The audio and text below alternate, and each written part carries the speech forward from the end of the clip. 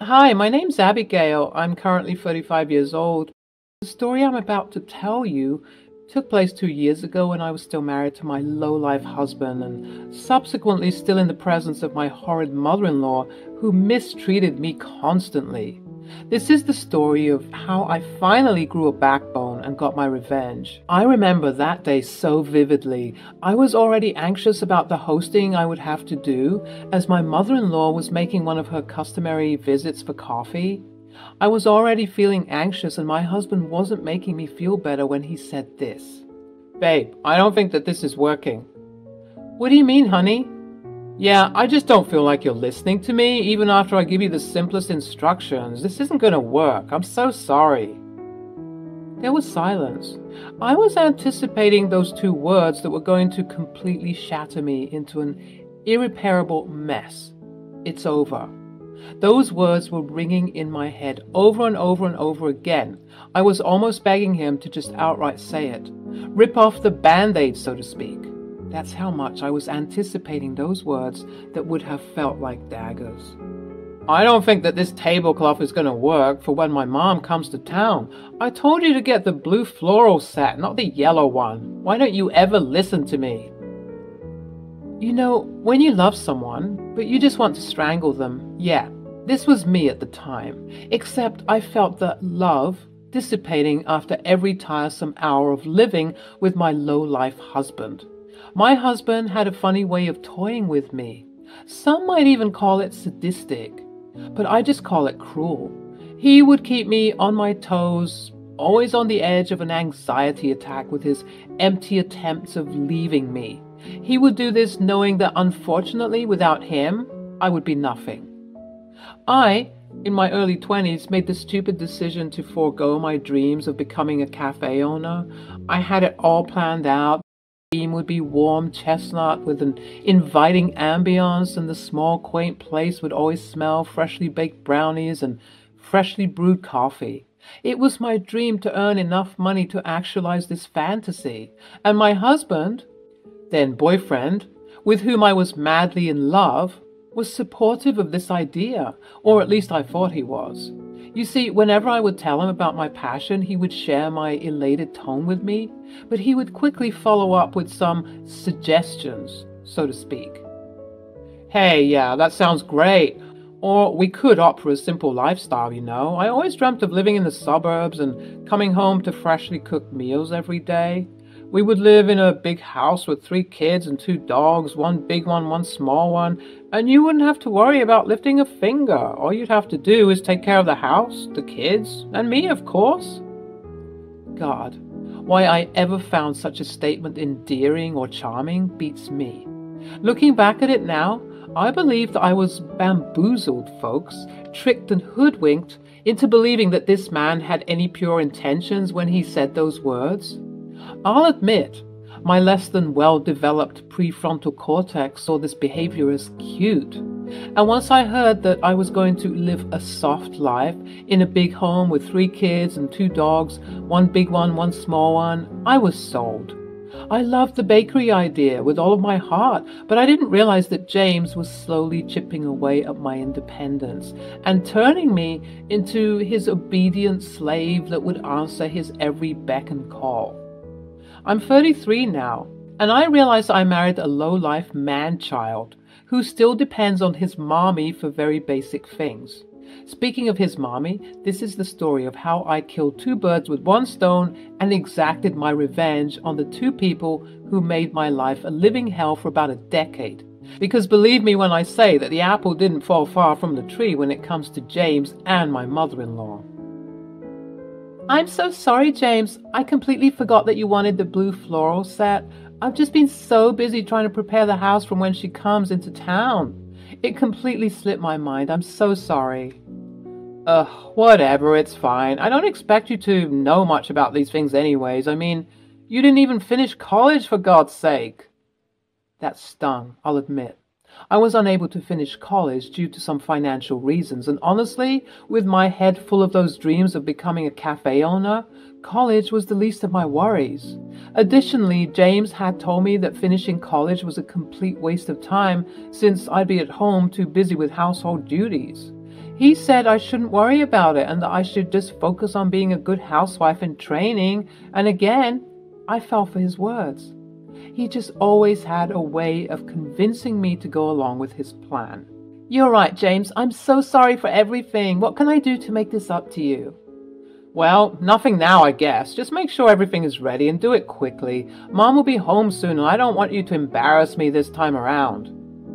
"I'm sorry, James. I promise. I won't do anything of the sort. Be seen and not heard, right? I remember. I'll be good, I promise." As you can probably tell from my responses, my self-esteem was completely shot. I had no self-love whatsoever, and I was always believing the evil insults that James and his mother would hurl at me. As you can imagine, being belittled and degraded for approximately 10 years takes a toll on the psyche. You start believing what becomes commonplace practice. That fateful day, I finished setting up the table and waited patiently to greet my mother-in-law at the door. I was scared of James, but let me tell you, I was terrified of my mother-in-law. She was just like James, except subtler, more conniving. She would manipulate you into believing she was on your side, but in the next second, she'd betray you without so much as batting an eye. Nonetheless, I stood frigid, with the fakest and hugest smile plastered onto my face, representing completely the epitome of the stereotypical traditional 50s housewife. My husband wanted a pristine, robotic-like Barbie doll to serve him. And at that moment, I realized that he got exactly what he wanted. This epiphany that I had was ill-timed, as at that moment I was snapped back into reality with the shrill voice of my mother-in-law, accompanied by her long and lacquered nails snapping at me, begging for my attention and snapping me out of my trance. "I swear to God, she's deaf, this one. Where did you find her, my sweet boy?" "Honestly, I don't know, Mom, but I guess I'm stuck with her." "How unfortunate." I quickly resumed my role as the obedient and docile slave. I mean, years of conditioning will do that to you. And I proceeded to welcome my mother-in-law into the pristine conditions of my home.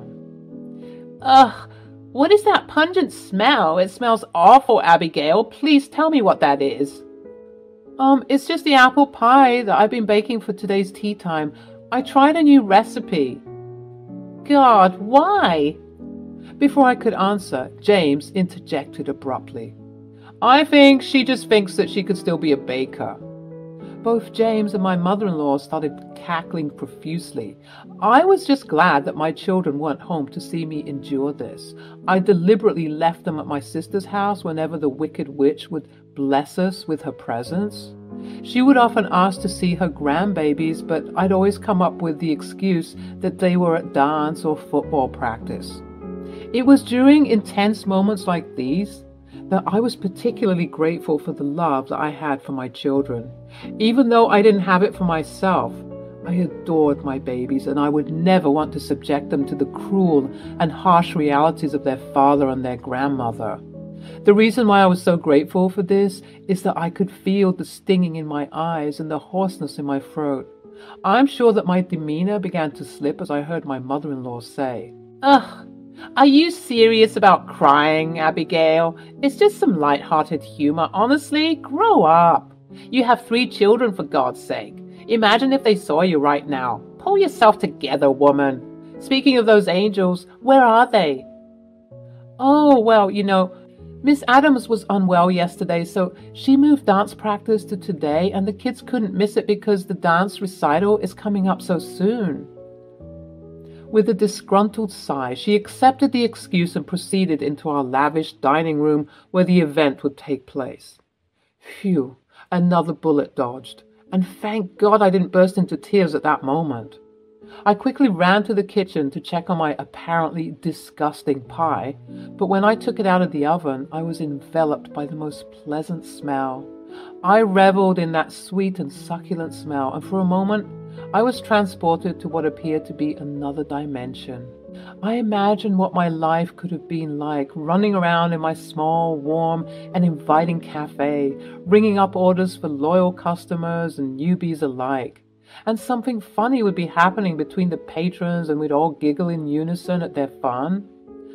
And the cafe would be filled with laughter and the sound of people click-clacking away at their computers as they find inspiration in this quaint space for whatever it is that they're writing. Maybe it was a new screenplay for the local theater, or a dark romance novel, or an article on the good news to share with the world. Unfortunately, my daydreaming season was cut short by the heavy thuds of my husband, skulking into the kitchen with a face full of discontent. I just wanted to make sure everything is ready. You're taking longer than expected. Remember what I said about embarrassing me, Abigail? Annoyed and irritated by his incessant need for something at all times, I responded by telling him that everything was almost ready and that he shouldn't worry. Perhaps it was the euphoria that I was feeling from my interrupted daydreaming session. I oftentimes escaped into my head when the days were getting particularly stressful. I believe it kept me sane all of those years, but I was feeling particularly brave. Despite being ridiculed just moments earlier about my baking, I wanted to share something. I battled the idea in my head for some time, fighting against the urge to blurt out my desire. And in a rare moment of clarity and joy, I overcame the demons that sought to muffle my voice. Just as James was leaving the kitchen to return to his mother, I blurted out, "I want to try my new coffee recipe." The heavy footsteps stopped dead in their tracks, and my heart dropped simultaneously, realizing what I'd done. I began to berate myself mentally, verbally abusing myself to ready myself for the very real and very scary words that were about to tumble out of my husband's mouth. To my surprise, he marched right up to me, got in my face, and whispered angrily, "I swear to God, if you mention that atrocious thing again, you will regret it. I'm going to make the coffee. Got it?" I nodded profusely, agreeing immediately. Robotic, docile house servant mode activated. I watched him huff and puff his way outside of the kitchen, and I proceeded to bring the food and drink to the table. Upon sitting down and saying grace, my mother-in-law and James proceeded to talk the day away while I sat and ate quietly. Surprisingly enough, my mother-in-law for some reason wanted me to engage in conversation. This was surprising, as she normally didn't do this. My role was to be seen and not heard, remember? But today, for some reason, she sought to strike up a conversation with me. "You know, I joke a lot, Abigail, but I really would have enjoyed seeing just how your business would have blossomed." Did I just hear that? Someone pinched me, because this is not real. What? Are you being serious? James's bewildered look was all of the confirmation I needed. My mother-in-law was indeed being serious. "Yes, Abigail, I don't joke all the time. I think you could have made a name for yourself." My eyes began to well up. I mean, this was all of the encouragement I needed. For such a long time, my dream was snuffed out, but now there appeared to be a glimmer of hope. "Honestly, it's not even too late. You could start your business. We will help you." I swear to God, I must have been hallucinating, because this simply couldn't be real. Could it be that the people who have made my life miserable for the past 10 years have finally changed? Suddenly, that budding confidence and courage began to spring up again, and this time it seemed clear that I didn't need to hold back. I decided to say, "Actually, I was planning on serving you all a new coffee brew and recipe today." My eyes immediately darted to James, whose glare seared into my soul, but at that moment I completely didn't care. My mother-in-law's eyes widened with surprise. "Really? James, why didn't you tell me that she wanted to make us a nice cup of coffee?" "Because she wasn't supposed to." "Nonsense. You must bring it at once." "Mom, are you being serious?" "Of course I'm being serious. Why would I joke about this?" "Well, because we always make fun of her." There was a pause, and my mother-in-law stared intently at James, her face turning red, and after some seconds of deep silence, she burst out laughing completely. "Oh my goodness, I almost got you there, didn't I?" "Mom, what?" "Oh, now I see. You really got me." These two began cackling like little schoolgirls, and I was left stunned at that table, not believing what just happened to me. My head was pounding and my heart was hurting. How could she make such a cruel and unnecessary joke? I simply couldn't take it any longer. I ran into the kitchen, barely holding myself together. In the distance, I could hear James say, "Oh, look what you've done now. She's crying." As much as this sounded like he cared, he said it in such a malicious and sadistic tone that I was choking up when I got to the kitchen door. I closed it behind me, heaving and sobbing while trying to regulate my breathing, but it was no use. The damage had been done. I began pacing in the kitchen. This had gone far enough. I wasn't interested in crying anymore. I was filled with absolute rage and ferocity. My anger was so hot that my tears streamed down my face in an attempt to cool the boiling heat that was rising within me. I had to do something, one thing. Even if it was the smallest thing ever, I had to get my revenge. At that moment, as if it was fate, the coffee maker was done brewing the coffee and my head snapped toward that direction. That was it. That was how I was going to get my revenge. I should also point out that my mother-in-law and James had a special china set that they would use for occasions such as these, but I was subject to using a basic mug. I saw them laid out on the kitchen counter. Two beautiful cups, one tinted with baby pink and the other with pistachio green, next to a dull gray mug. The coffee maker was running, and from the looks of it, it looked to be almost complete. Sulking, I trudged towards the cups to begin to pour the coffee when I noticed something in my designated mug. The two other cups were empty, but mine had something strange in the bottom. I took a closer look, and wouldn't you know it, I saw what appeared to be chili sitting at the bottom of my mug. That's so strange. What are these chili flakes doing in my mug? I inspected the cup further, and I realized at that moment that James, and probably my mother-in-law, was trying to play a cruel trick on me.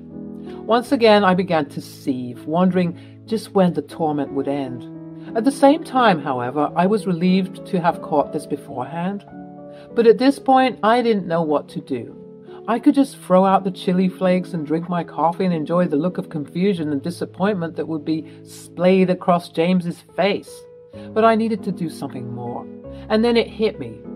I frantically poured the contents of my cup into a pink-tinted cup and began to fill the individual cups with the ready coffee. At that moment, I heard heavy footsteps coming towards the door, almost frantically. He must have remembered that he left his stupid prank out in the open, and since I was in here, he must have thought that I would see. But he was too slow. Just as he was opening the door, I finished pouring the coffee into the remaining cup. "What are you doing?" I switched around to meet a very angry-looking James, but my beaming and bright smile was juxtaposed against that. The coffee was done, so I decided to pour it into the individual mugs. "Oh, I see. Thanks," he murmured. There was a brief silence, and it appeared, even if it was for a moment, that a look of sadness darted across James's face. Unfortunately, it was so brief that I might have imagined the whole thing, because he quickly turned back into his old, monstrous self and began to bellow some more. "You better not have tampered with the coffee. I told you, no one wants to try your disgusting creations. That's why my mom did that brilliant prank on you." He began to snicker all over again, and he walked up to me to receive the tray. He grabbed it from my hands, turned around, and began to walk back towards the dining room. But he stopped at the door, and he sounded slightly panicked when he said, "Abigail, did you notice anything particularly different with the cups when they were laid out?" Oh, no, not at all. Why?" "Oh, no, nothing." I began to follow behind him, not wanting to miss the debacle that was about to ensue. My anger and sadness began to dissipate, and it was replaced with complete schadenfreude as I awaited what was about to unfold. I sat down at the table, and my mother-in-law noticed the very alarming shift from being on the verge of tears moments earlier to being somewhat chipper. I simply couldn't contain my excitement. My mother-in-law began to suspect me, and with a cocked eyebrow, she said, "Abigail, darling, are you all right?" "Oh, I've never been better." "Oh, okay." At this point, both James and his mother were suspicious of my behavior, so I had to tone it down. James and my mother-in-law began to add sugar and syrup to their respective cups, and I was waiting patiently for my turn to add sugar to my cup, as well as keeping an eye open for everyone's reaction to what was about to happen. I watched as my mother-in-law put her pink-tinted cup to her lips and let the chaos ensue. She took one big swig, big mistake, and her face re-emerged, twisting and contorting in disgust. "James, what's wrong with this coffee?" "What do you mean, Mom?" "It tastes awful. And what is... Oh my goodness! Oh my goodness!" My mother-in-law's face got redder and redder. It looked like she was swelling up, honestly. Her tongue was out, panting like a dog, and she was tearing up. "Why on earth is my coffee hot?" "It's coffee, Mom. It's supposed to be hot." "No, my tongue is on fire." My mother-in-law stood up from the table, pacing around frantically and crying about how painful it was.